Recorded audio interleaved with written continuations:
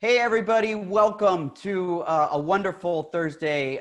It might be morning for you, it might be afternoon for you, it might be evening for you. We have so many great people that have joined in on these webinars, and we really thank you. My name is Michael Cioni. I'm the Senior Vice President of Frame.io's Innovation Department, and we are here joined with some really stellar, stacked, I've been writing on my social media, this is a stacked group. Because some of the best opportunities when you're discussing anything is being able to discuss it with people that have a lot of perspective and a lot of vast knowledge and experience and connections and connection points. And this is just an amazing group of people that we have today. So I'm really excited to dive in to some talks about workflow. And we're also going to cover aspects of pre-COVID versus post-COVID strategies, pressure points, and concerns, and where we've seen successes and challenges, and then ultimately what we can all do to prepare for the new normal. Because, you know, do we want to go back to normal? I don't know. Normal wasn't really that great, if you ask me. So maybe we don't want to go back to normal. We want to keep some of the experiences that we're learning here and take them forward. In order to do that, we want to strongly encourage you to write questions. We actually have help on the Frame.io team that will be taking your questions, and they'll be feeding them to us and our panelists. So we would like to actually stop halfway through or partially through. So if you have specific questions for people or topics that we're touching on, please write them down. They'll get to us, and we'll try to call those out throughout, as opposed to having a Q&A at the end. So that'll be our format. That's enough of me yakking. So why don't I introduce our wonderful panelists who are participating today. Let's start with Paul. Paul, welcome. Sure. How you doing, everybody?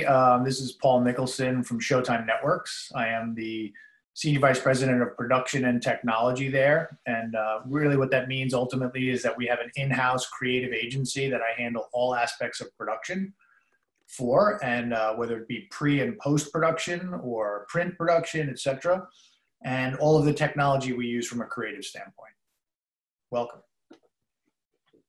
Hi, I'm Laurel Dusenberry, and I'm a VP and Creative Director at CBS in our in-house marketing department. And my focus is mostly on the creative side and editorial, but I've also been heavily involved in Frame.io and a lot of our technology in the department. Hi, Reed Kaufman, VP of Media Workflows for Fox Sports, overseeing post-production for our studio shows, as well as our remote events like the Super Bowl and the World Cup. And we've been Frame.io customer for 4 or 5 years and continue to expand what we're doing with them. So excited to talk about it today. Awesome. Thank you all for being here. And again, so we've got Paul from Showtime, we've got Laurel from CBS, and we've got Reed from Fox Sports. And so we've got a really wide gamut. So the first thing I want to talk about, obviously we've been hearing about the technology challenges. I wouldn't say we've exhausted all the topics there. I still want to touch some of that. But what I want to start with is the human challenges. What have been the actual biggest challenges and the biggest eye-openers that have to do with the human side of what we're going through instead of the technical side, which often is the headline? Paul, can you start us off on that? Sure. Probably the biggest challenge I've found is actually finding time to shave. That's been the first sort of big human hurdle. This isn't a thing. This never happens for me. So, this is new for COVID. That's good. But seriously, there was, I'm sure everybody was in the same boat. We had about 24 hours notice before we had to basically take an entire network mobile and remote. And so it was the mad dash of getting people to be comfortable with some of these new technologies, such as Frame.io, or maybe it's Slack or other things that people weren't necessarily onboarded with. And so there was a lot of hand-holding and a lot of comforting of from the human side, just from a technology leadership position.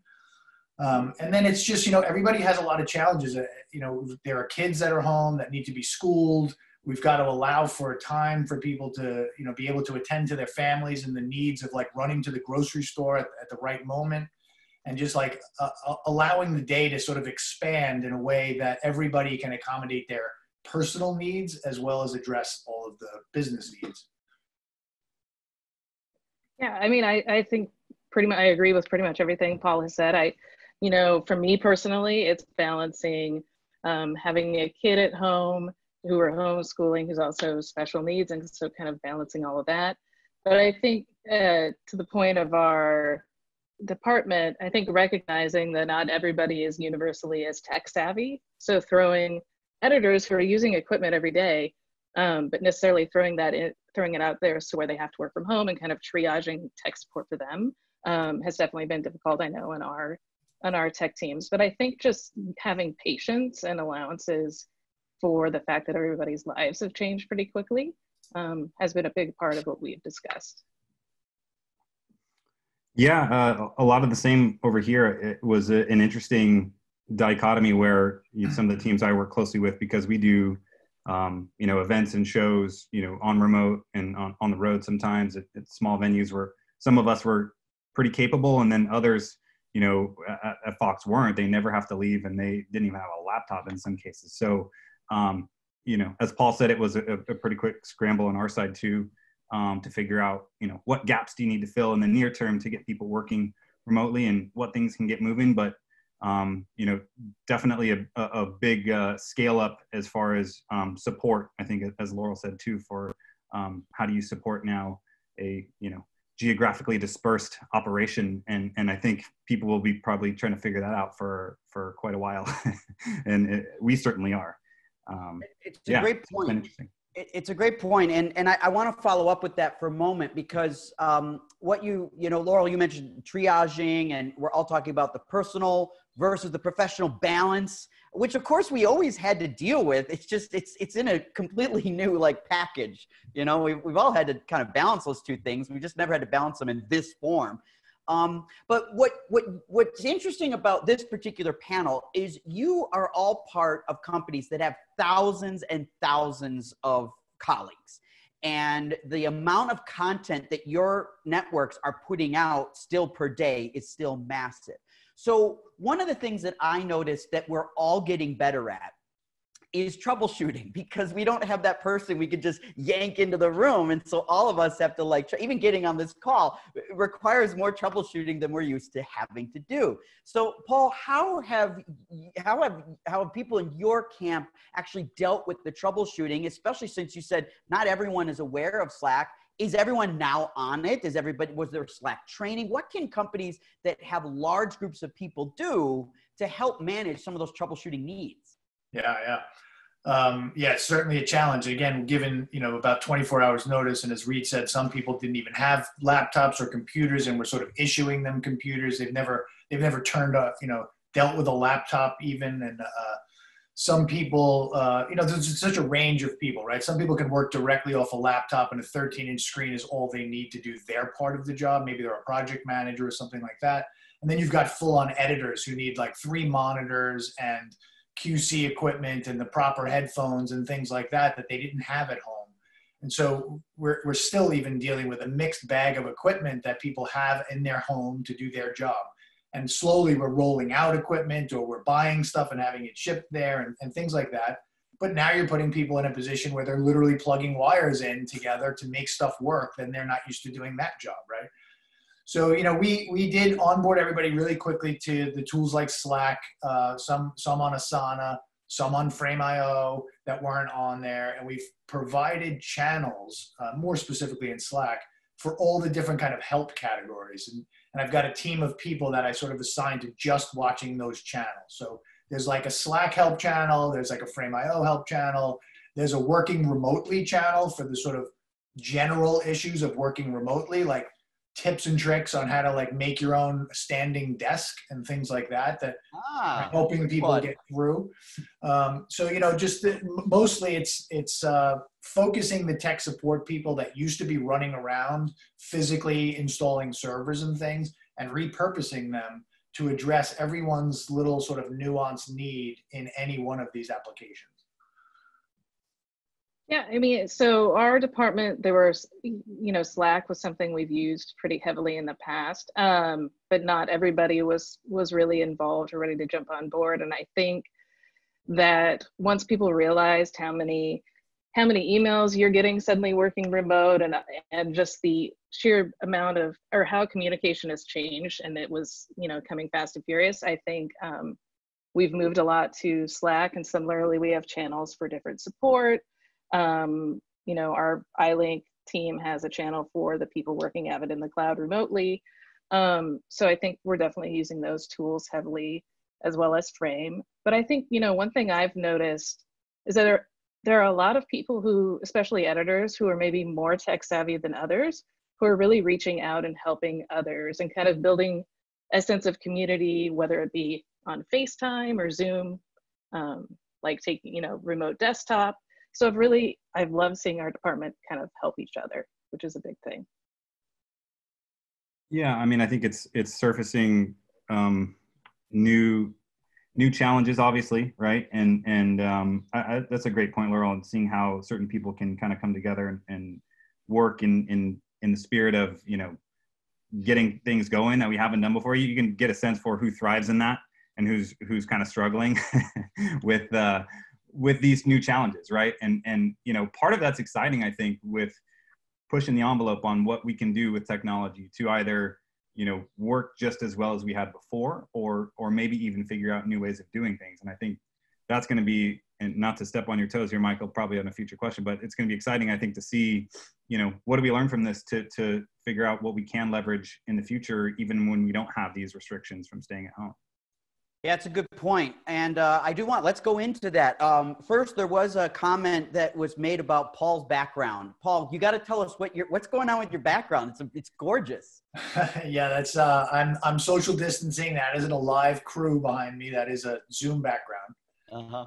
It's I like to just, hey, keep it down back there. That's right. Good. It's very, very well composited. So Lisa actually asked us about NAS storage, and she obviously comes from a facility background. And her comment and question is they've been using Frame.io for the last 4 years in the approval process, and that's been working for them. But the question is about the lift for individuals in terms of the data storage and the actual original assets and how that's getting to other people. How does everyone at your networks access the large media files remotely? Are you guys bringing that media to the people's homes, or are they tunneling in? What is some of the techniques that you're actually technically deploying? That's the biggest challenge, right? Like the big media files are clearly the thing that we're all probably battling the most, because it's just the sheer amount of time that it takes to move this stuff around is a real issue. And again, 24 hours notice, not everything was in sort of cloud environments where it was easily accessible. And so everything requires at least a copy up and a copy down from some system or service or platform, such as Frame. So, we use Aspera to a large extent, even before this, where we were sort of acquiring content through Aspera and distributing content through Aspera portals. And so we're using that, and we sort of quickly scrambled to get people user accounts there so that they could have their place to put stuff and copy from. Frame.io has been a big help, actually, just having that being, on the AWS and the cloud has helped tremendously with sort of parking files there for people to get access to download and or upload, even in the longer form in some cases. A number of scenarios. We're also a reach engine shop for our MAM is reach engine. And so we were in the middle of a POC that we happen to sort of accelerate greatly in this current situation, so that we could start parking stuff up there at least for people to be screening some of the long form material. And then stuff gets copied down, and then it has to get copied back up and put in the right place so that it's archived and that it's protected and not sitting in someone's living room. So there's clearly, that's the biggest challenge, no question. We are not, somebody asked a question about sneaker netting drives around. We're not doing any of that. People really are reluctant to get any kind of deliveries in their house. And so we really have avoided shipping anything out except in the most extreme scenarios. But a lot of time is being spent copying these files for sure.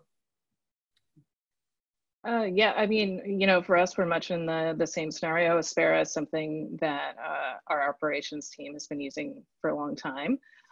So that's been a continued service for us. I think, really taking into account the sheer amount of time it takes to download stuff. Everybody's connection speeds are different, and that's, a hurdle. And then also upload speed just being much slower, and people not necessarily realizing how long it takes to upload things. Frame.io was already a a space where rough cuts of episodes and those sorts of things were available for viewing.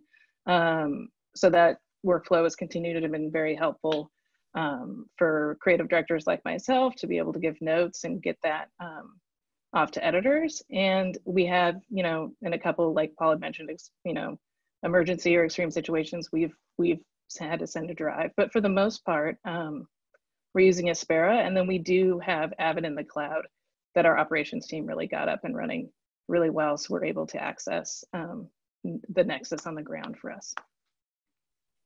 Yeah, we're as much as possible trying to kind of tunnel into systems that are installed kind of directly on the lot. A couple groups went off quickly and started trying to compile a bunch of footage and export it out and then upload it and download it, and eventually we kind of had to just pump the brakes on that because that does take a lot of people power as well, and those people weren't there anymore.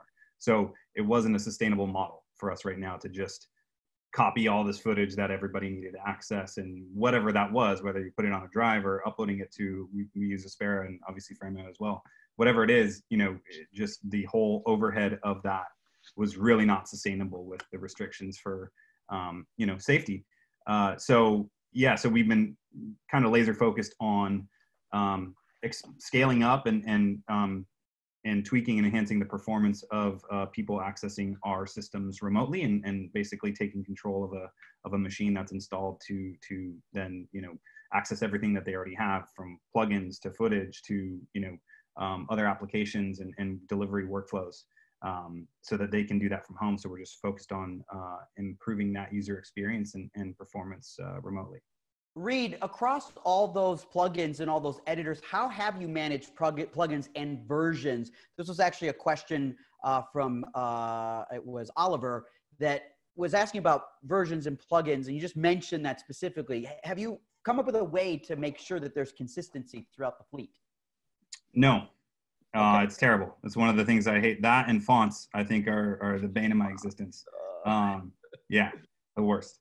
No, and so that's kind of partially why we are, trying to stop down on, look, instead of disparate sort of systems, and that's really only an issue if you need to do some projects exchange and whatnot. So we don't concern ourselves too much if we have sort of a fully self-contained edit. A lot of what we do is short form. So if we have a fully self-contained and we're just getting a fully rendered piece back from it, but where we do have sort of that more collaborative workflow, that's why we're putting a lot of our focus on using our existing systems and just extending access to those remotely.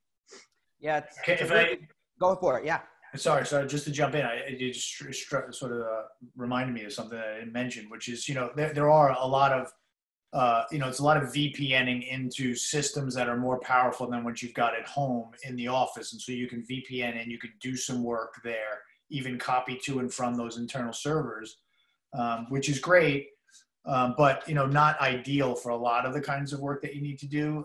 It was really funny, actually, because the first week that people were remote, myself and some of us were in as sort of a skeleton crew, making sure that everything was set to go.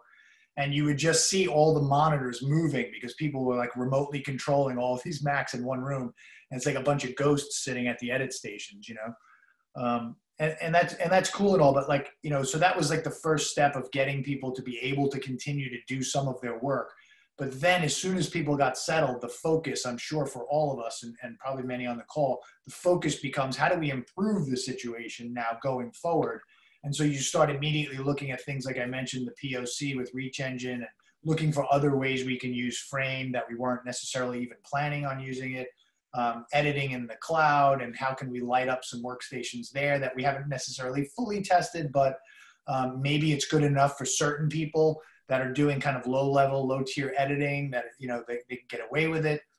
We lit up some Amazon workspaces computers that are sort of an alternative to VPNing into your network, but actually positioning a pretty high-powered PC on your network. So there's lots of things that you do, but we all had to shift our focus to how do you improve the situation, because we're going to be here for a while.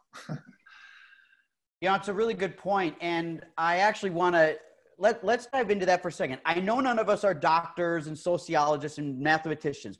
So disclaimer to everyone watching, we're not making government level predictions here. But what I would like to do is ask you, based on what you're experiencing, could you assign, this is very rough, I expect, but could you assign a percentage of the level of efficiency that you've either maybe increased in some areas and decreased in others? Because I think at the beginning, all of us assumed there'd be just a net loss across the board.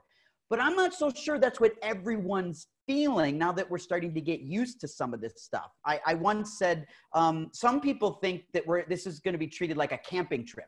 Like we're just going to, take what we need to go on a camping trip. But you just said, Paul, this could be a while. And I think in some aspects, it's permanent. This is a foundation for a net new future. It is not a camping trip. And if you've only packed enough for camping, you're dead.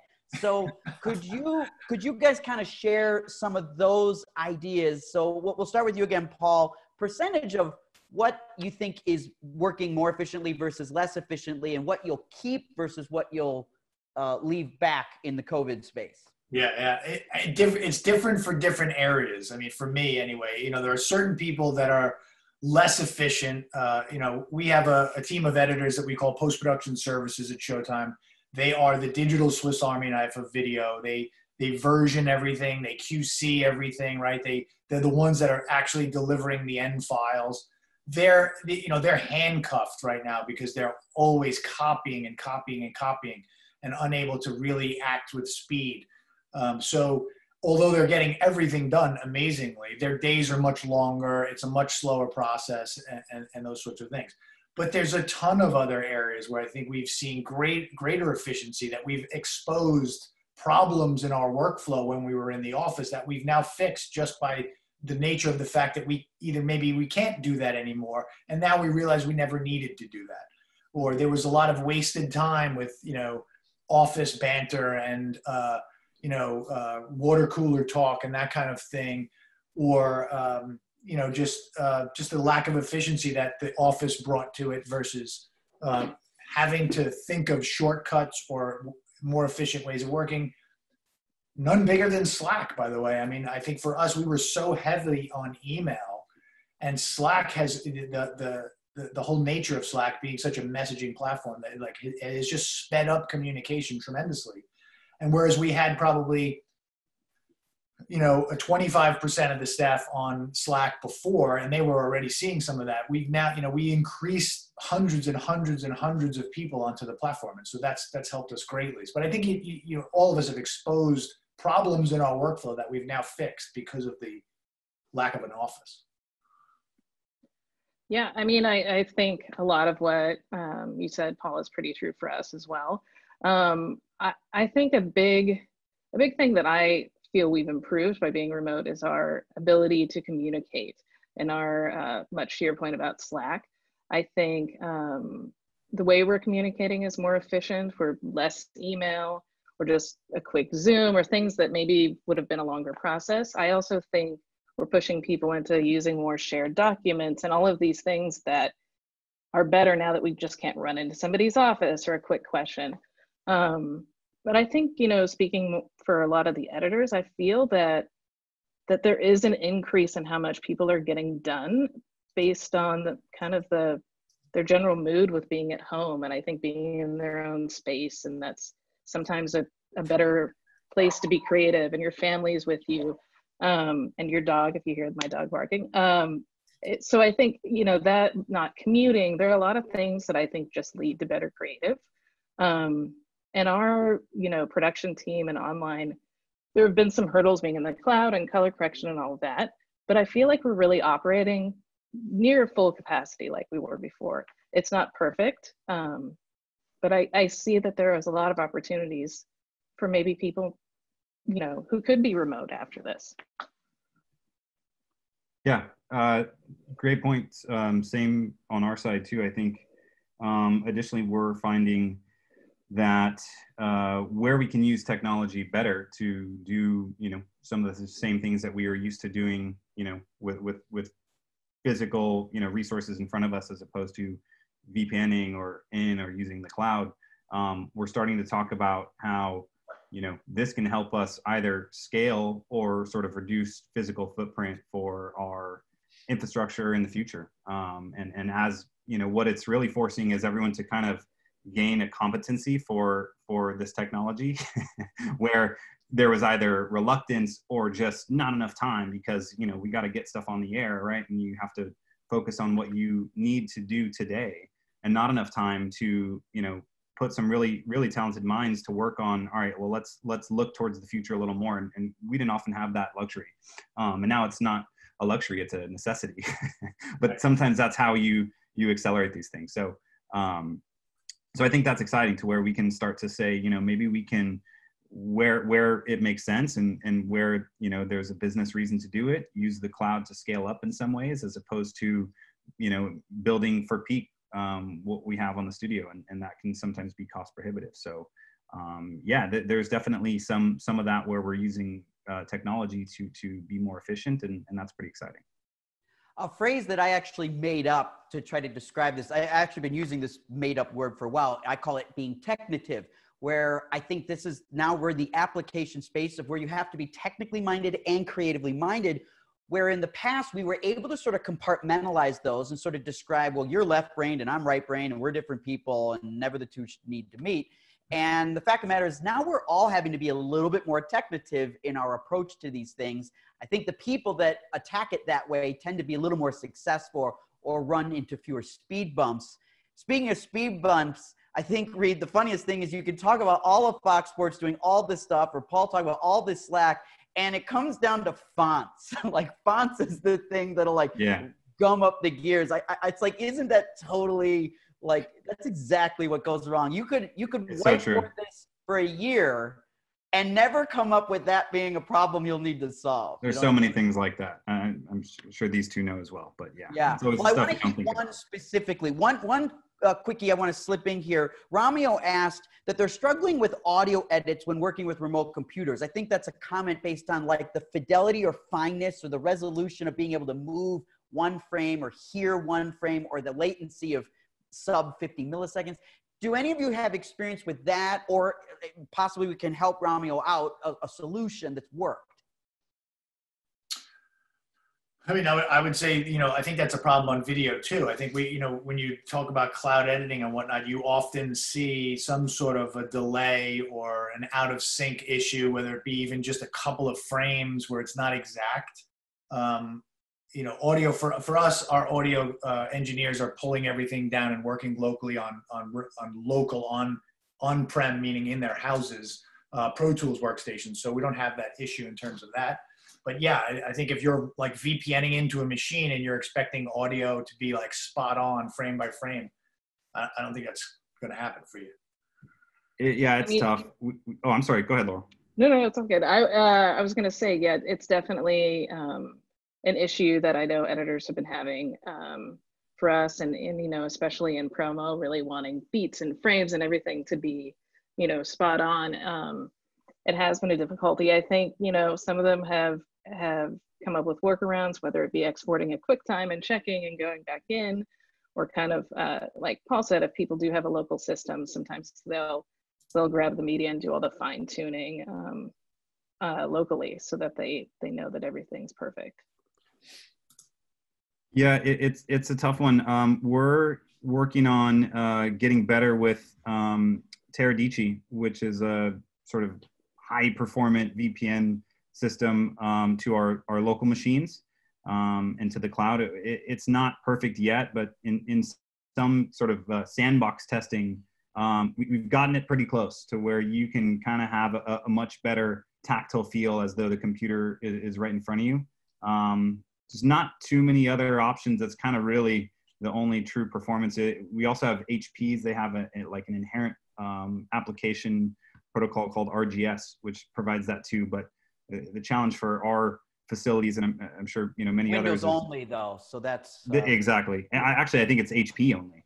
It's HP only. That's true. Yeah. So it's not even just Windows only. So and a lot of our systems we did switch over to PC, which is probably still taboo for some people. But so you don't always have that luxury. And even the challenge for us, we don't have a lot of great. I shouldn't say great, but we don't have a ton of people with this expertise. to be able to support these workflows at scale. And I'm sure that's the case for just about anybody, you know, to stand something up, whether small or large. You're not going to have a team of people waiting around to stand up, you know, high performant cloud editing workflows. It's not where we were before all this started. But there are some solutions, and I think everyone will kind of get a little bit better at deploying them. Here's a question for Laurel. This was from Kristen. And Kristen, it's a comment and question about future employment. I think it's really great. Most editing jobs tend to be centralized in California. I would say California and New York is where most of the edit community for M&E tends to be. Do you foresee post houses and opportunities like that opening up for more diverse persons that are not able or willing to live in a city like Los Angeles?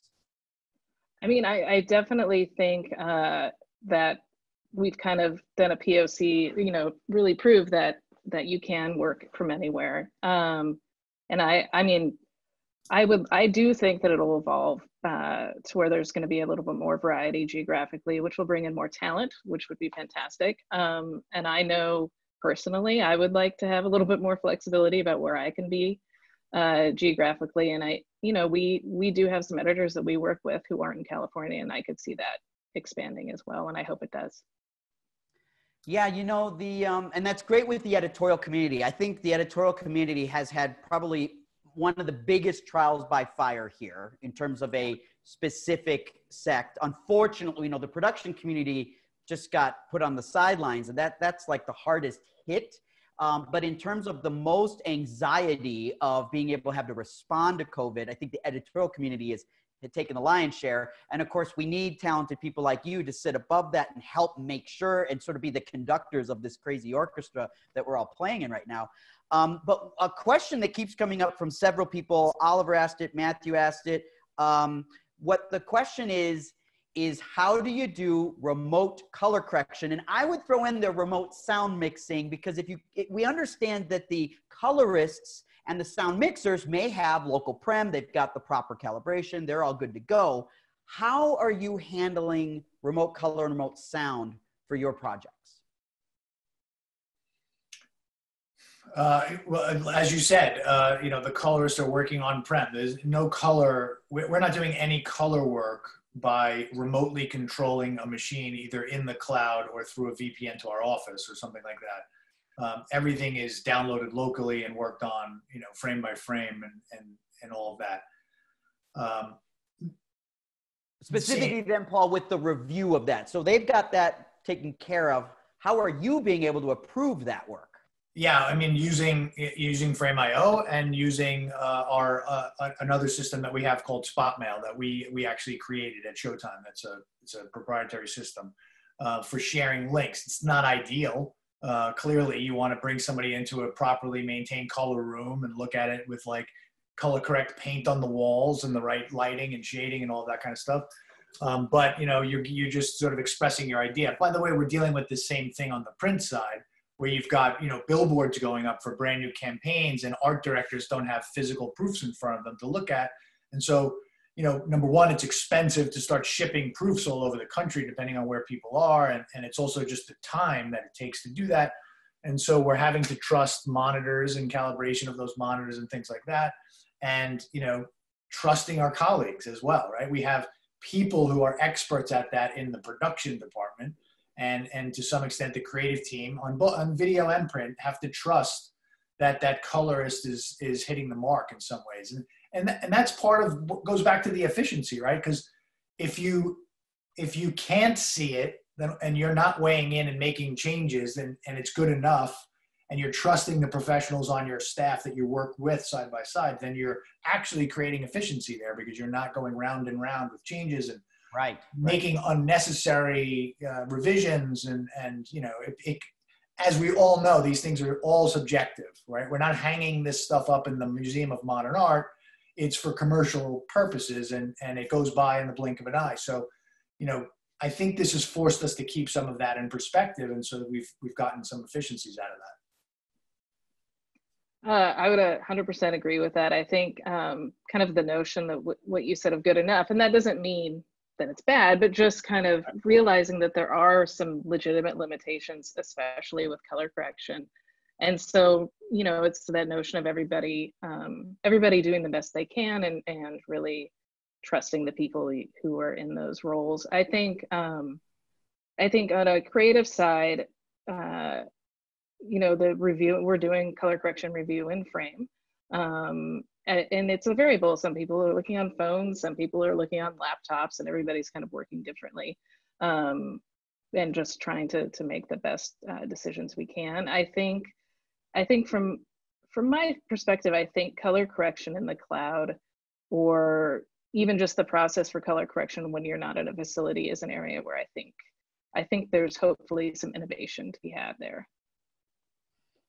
Yeah, same. We're you know, with audio and color correction, the good news there is you don't need a ton of source footage, right? So you can render something out and then work on it on a local machine, and you don't have to deal with that challenge. But then, you know, not everyone has really high-end monitors at their home or wherever they're working. But it's, you know, it is bringing up an interesting question that we're still discussing, and I'm not sure where we've landed. But, you know, a lot of people there's kind of a new school of thought in which, do you really need this high-end, you know, CRT or OLED monitor to color correct, you know, at least for our stuff, for television and in sports especially, where it doesn't air a lot, right? It's not a feature film. And, you know, is it tolerable to perhaps do some degree of color correction on that, at least for review and approval, on a monitor that's comparable to what people have in their homes, right? To some degree, that provides a true sense of what people are going to see in their home. Even if it's not perhaps the most scientifically accurate, you know, color representation of what you're working on, who really has that type of setup, right? Now, again, different for feature films where that's going to be exhibited in a theater. But for some of our stuff, like I said, it's just an interesting school of thought that we are discussing, and I think you're seeing a bit more tolerance to something like that right now. You're absolutely right, Reed. And I think that actually points out another thing. It's a little serendipitous in a way. If we look at all the technology that has come online, let's say over the last 5 years, we're talking about HDR, we're talking about 4K, we're talking about tighter specifications, we're talking about better panel technology like quantum dots and OLED. That gap that you described is continuing to get narrower and narrower. Had this pandemic happened prior to a lot of the digital transmission or high quality streaming solutions on these great TVs that exist now, I guarantee the gap would have been much further apart. Even people have sound bars that are, you know, Dolby certified and things like that. Now, is that the same as a speaker in a color or mixing room? Absolutely not, but it's closer than the speakers that are actually built into a monitor or television, which is we kind of used to use anyway, right? So I think it's sort of serendipitous that early adopters, I'm an early adopter, so I'm also like, kind of like a sucker for the new stuff as it comes out. But now I'm finding that my experience with that new stuff is helpful to people to understand that they've end up asking me, what should I buy? What should I use? And a lot of them already have it. And the stuff that's coming through the TV looks really good. I would say better than it's ever looked, because we've all sort of narrowed our specifications or possibly improved them. Every group, and maybe we talk a moment about that. We'll start with you, Paul. What has your group essentially, what has changed in your specifications, let's say over the last 5 years for delivery, that is actually working out better given the situation we're in? That's a good question. What has changed? I mean, I think, you know, there's a much greater tolerance. The sort of YouTube generation for like quality of video isn't of the highest standard anymore. I think people are used to watching stuff that has a little bit of a compressed look to it, right? And so doing things like, you know, cutting in Adobe Premiere on like a ProRes 422 codec or something like that is much more acceptable today than it was 5 or 10 years ago, right? Like everybody, you had to have the, you know, the most quality, and I think people have come to realize that that's not the case. I mean, look at some of the programming that's on TV right now, these in-home productions on all of our broadcast networks, CBS, NBC and whatnot, these sort of like live shows, the late night shows, they're all shooting on like iPhones and, you know, like you're right. They're shooting on something that fits in your pocket. and it's okay. I mean, everybody's okay with it, and it doesn't look so bad anymore. So the jokes are still funny, right? yeah, I mean, it's funny because we've actually found ourselves at times, even before all of this, where we, somebody as a third camera had an iPhone going at like a Homeland shoot, and we wound up using a lot of the footage off of that camera because they happen to be in an advantageous position and caught a couple of cool moments. And you would have thought like, you'd be hung from a cross if that happened 5 years ago. But, obviously now it's like, yeah, that looks great. No problem, and we do a lot more stuff a lot more creative things nowadays that stem out of our social media group, for example, where they might send out some of these lower end cameras or like iPhone-like devices, have the cast do something themselves, like a selfie, riding a bicycle. And next thing you know, that's turned into an on-air promo or even a piece of a trailer or something like that. And, and it's perfectly acceptable. So I would that's all I can really think of at the moment to answer that question. It's just the acceptability of some of these lower tier devices and more affordable devices. Laurel and Reed, following up with that, Laurel, in terms of higher quality, has anything changed in your network in the last 5 years about the specs in terms of what you distribute that now becomes an advantage or maybe a disadvantage in COVID situation?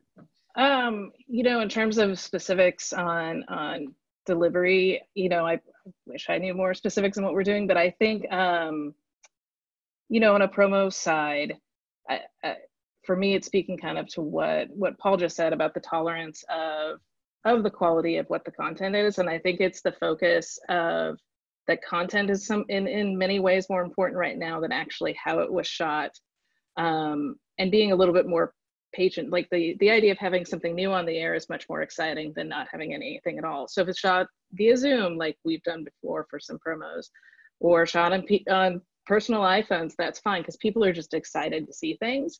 And so I think it's prioritizing content over technical in some ways, which I don't think we ever would have thought of, because we're, I think as a community, sometimes we tend to be snobby about how things are shot and don't want things to be consumer or whatever it is. So I think it's shifting that balance a little bit. No, that's well said. Yeah, I agree. I think it is more a content-based focus. And, what was interesting where we were seeing, we're always trying to push the envelope on technology for, in many cases, quality, right? Like HDR has kind of been the latest thing that at least for us, we're getting more competent with and experimenting more with. And that's, more or less been put on hold, right? Like just to figure out, look at anything that you can get your hands on that looks halfway decent. Let's get that. And then, we'll come back to, increasing the quality with things like HDR or UHD formats.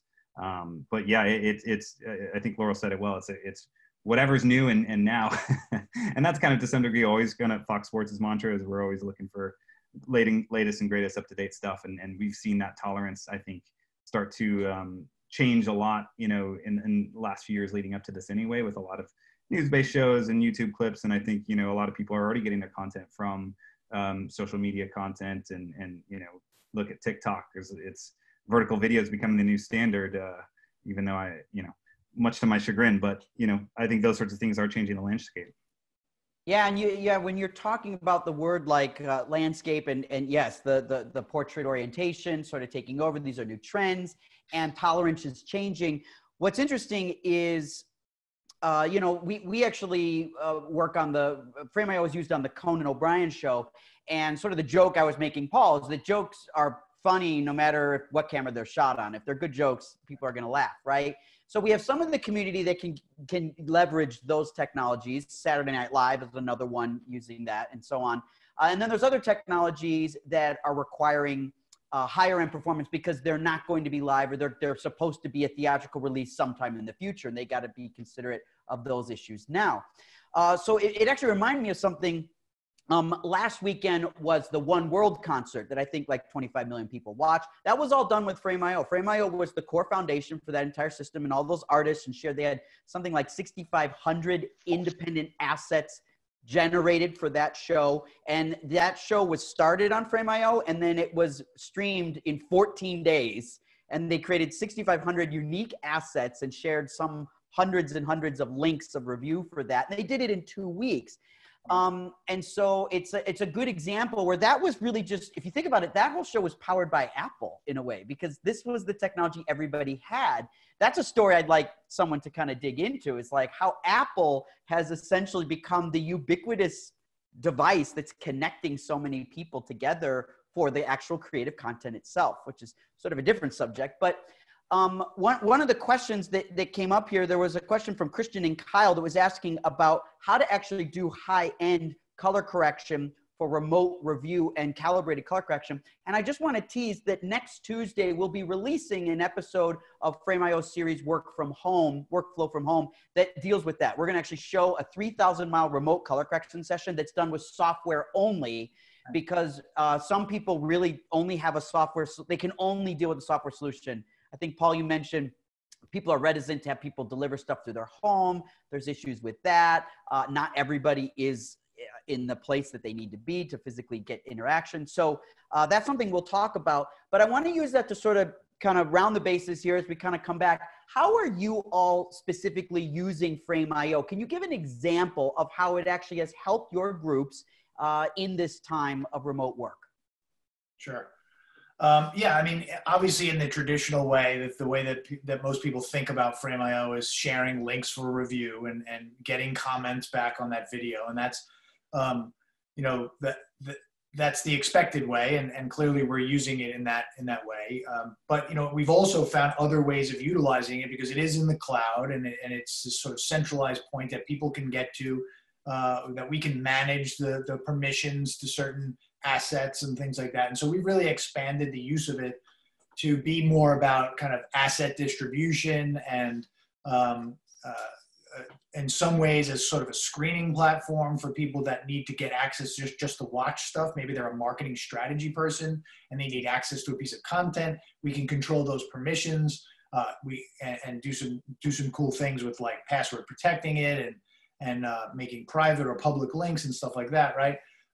Also for the creative teams to collaborate. You know, the office isn't there anymore. There's no conference rooms to huddle in and hang stuff up on the walls at the start of a new campaign for one of our new shows or something that we've got premiering.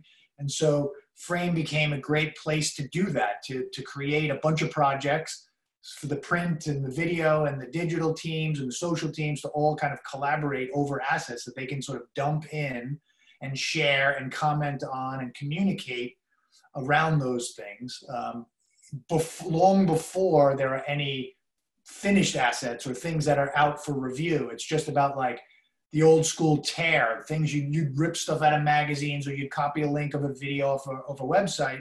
And so now you can dump it all into these little projects that we've created, and a creative director can sort of manage the audience of people that it allows to see those elements. So we're finding like really interesting ways of utilizing it in that sense that we didn't expect. Yeah, I mean, I wish I could come up with an additional thing, but what Paul said, because that's pretty much how we're using it. I would say overall, we've been able to kind of not force, but really encourage people to use all the great traditional Frame features that maybe they hadn't done before. They were still living in email and presentation links.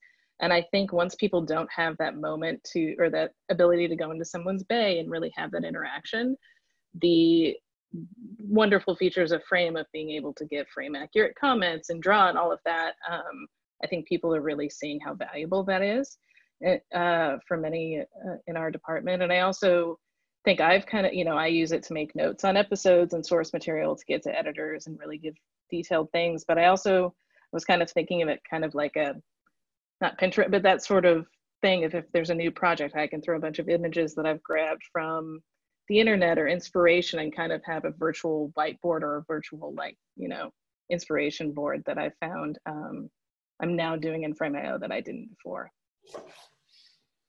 Yeah, we have one kind of cool initiative. Historically, we're not doing a lot of very formal review and approval processes. It's a lot of sort of, aggregate some shots, take a look, what do you think, and get it to the editor pretty quickly. And in some cases using it for delivery from different locations.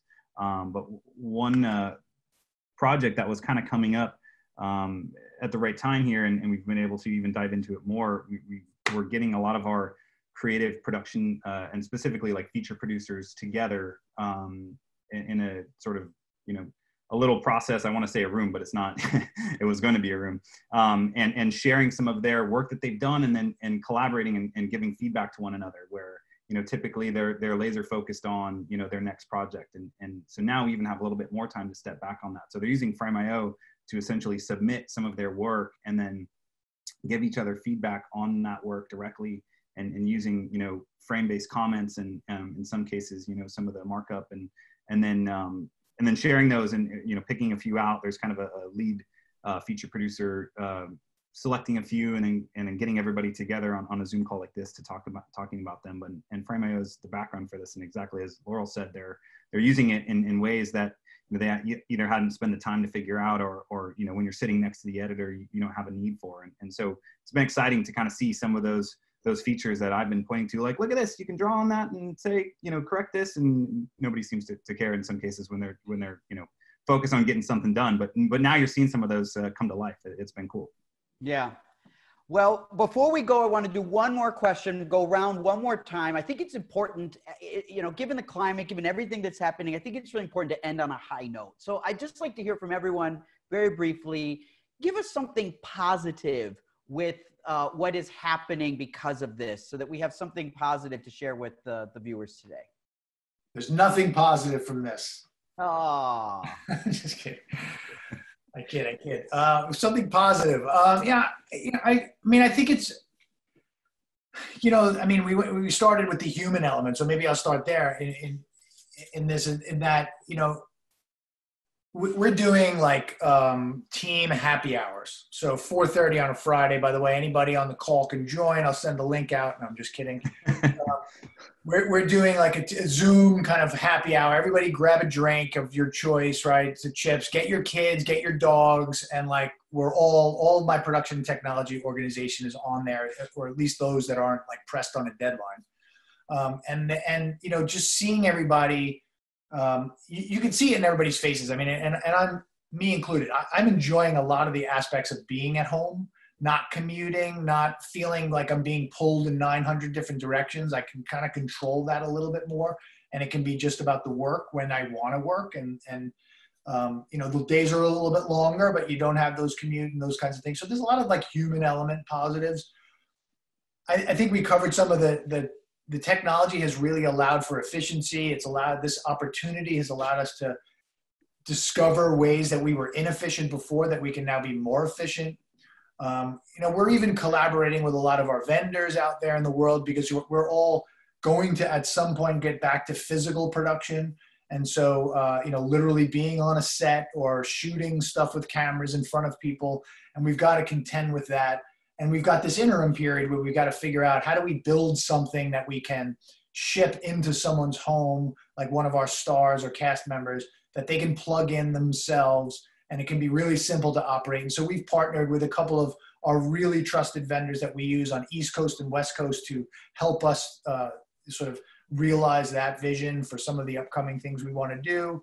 And we're also talking to them about what does the future look like, because when we go on set and we're allowed back to work, even after there's a vaccine, by the way, I think it's all going to be very different, right? Like, you're not going to have craft services the way you used to have it, where it was a community table of food, and you've got, bathroom doors aren't going to have handles on them anymore. They're going to be swinging doors. There's going to be all kinds of weird stuff that we're not even thinking about that are going to change the way we're able to actually do live production and shoot actors. And those actors aren't going to be comfortable with a room full of people anymore behind the camera. They're going to want really small closed sets, and we're going to have to deal with that. I think the relationship part of it, we're, like I said, meeting with a lot of our vendors and a lot of our employees and a lot of our team members to collaborate on how we achieve all of this stuff and how the world is going to change. Right? I guess ultimately it's that. It's probably more teamwork, I think I would say, in general, would be the positive for me. Yeah, I think, really the human aspect is where I've found probably the most positives. I think, coming together as a team, troubleshooting as a team, helping each other out, those things have all been really big. I also think, just kind of changing changing what's acceptable at work. You know, if a kid comes in on a Zoom and it's, you know, it's fine, or those sorts of things where I think we're letting down our guard a little bit, and just being a little less rigid about how we go through our day to day. And I think, you know, one thing that I've noticed, you know, especially with a lot of the guys doing in our operations and those of us thinking of technology ideas, is that we're willing to take more risks. Whereas maybe something we would have wanted to spend like 6 months fully testing it and it has to be perfect. Now it's like, well, we'll give it a go. We'll see what happens. Maybe it'll be great. And so I think that's a really interesting positive from all of this. Yeah, that's a great one, Laurel.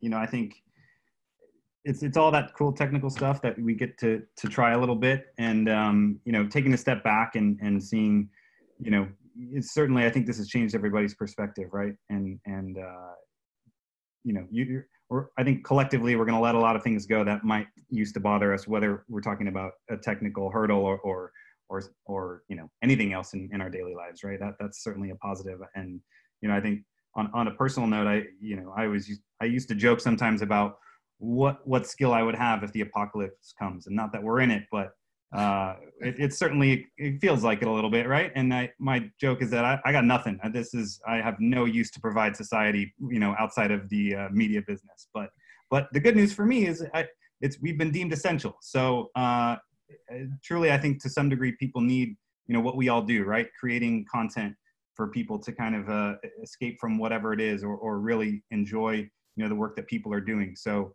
the fact that we are contributing something here that impacts people positively is something that I do appreciate. And that is not to be understated. That's absolutely what we do for a living, and we do bring to our communities, and it's extremely important. And to put a cap on that, I would say that I echo everything that you all said, and I want to point out what Laurel said as well, in that I find that historically our industry tends to be a risk-adverse industry when it comes to technological progression. We are conservative mostly for good reason, because if we overextend ourselves or trip up, dates are messed up or missed with airing and certain deliveries. So there's reason to be hesitant. But that hesitancy can actually have a dark side, which is actually preventing progress. And I think that we have a lot of habits that are old habits that many of us shake, our present company excluded, but there's a lot of habits people have. We're like, oh, we're still, you know, doing that, right? And so the idea is that I think the biggest positive coming out of this is taking some of the people that usually fall in the skeptics category and moving them up towards the early adoption category.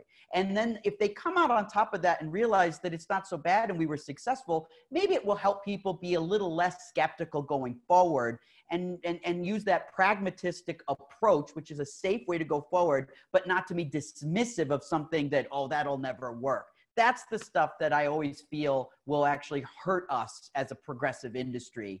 And then other industries can catch up to us. Sometimes you look at Hollywood, it's not actually the leader of some of the tech in the world. We're a follower.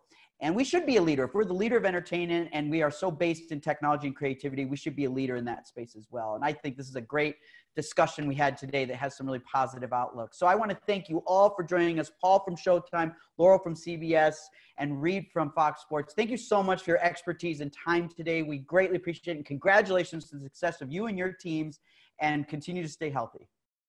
Thank you very much. Thank you. Thank you very much. Bye, everyone. Thanks for joining us.